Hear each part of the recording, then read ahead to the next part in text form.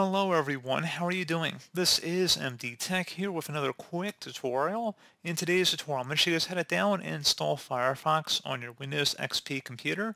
So this should hopefully be a pretty straightforward process here, guys, and without further ado, let's go ahead and jump right into it.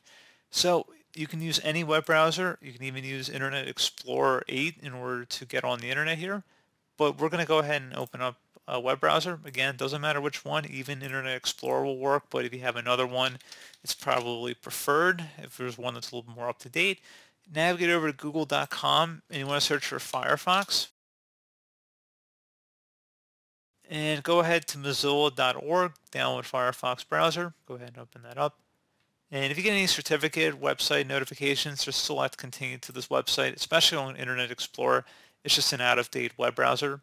And I do want to point out as well, I'm kind of kicking myself for not mentioning this earlier, that the Firefox browser is not supported, at least the latest versions are not supported on Windows XP, so it's vulnerable to security issues that have not been patched. I believe XP support ended 1 or 2 years ago, like 2020-ish or so. So it outlasted a lot of the other browsers, including Google Chrome, for XP support. Now, most web pages still render okay in Firefox on XP, but just keep in mind that for security purposes, it's not probably ideal. There are other browsers that have forked off of Firefox, like MyPal browser, I believe the Serpent browser as well, even Kmelon. There's a few other browsers out there as well that, are still quote-unquote supported, and which in most cases are just different forked off versions of the Firefox browser in most cases.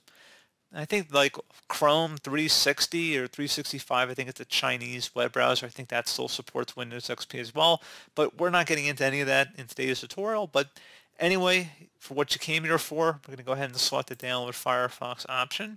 Continue to this website. Again, this is assuming you're using Internet Explorer. Hopefully you're not going to have that problem if you're using a different web browser to download Firefox here. And it recognizes that we're running Windows XP, by the way, so it's installing an older version of Firefox. So click next to continue, standard installation, and then install. Then select finish, should launch Firefox here. I'm not going to import anything, and then I'm going to select next. And just to show you guys, it does work on the modern web. If I went to youtube.com, for example, it would launch pretty well. I mean, it might act a little bit slower, and like I said, there's other browsers that support Windows XP as well. But if I went to my channel, for example, you should see that it should load just fine. And if you clicked on any of the videos, it should be able to render pretty well.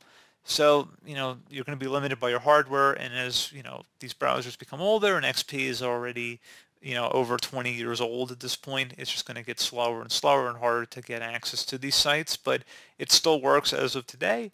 So, enjoy while it lasts. And as always, thank you for watching this brief tutorial. Do hope I was able to help you out, and I do look forward to catching you all in the next tutorial. Goodbye.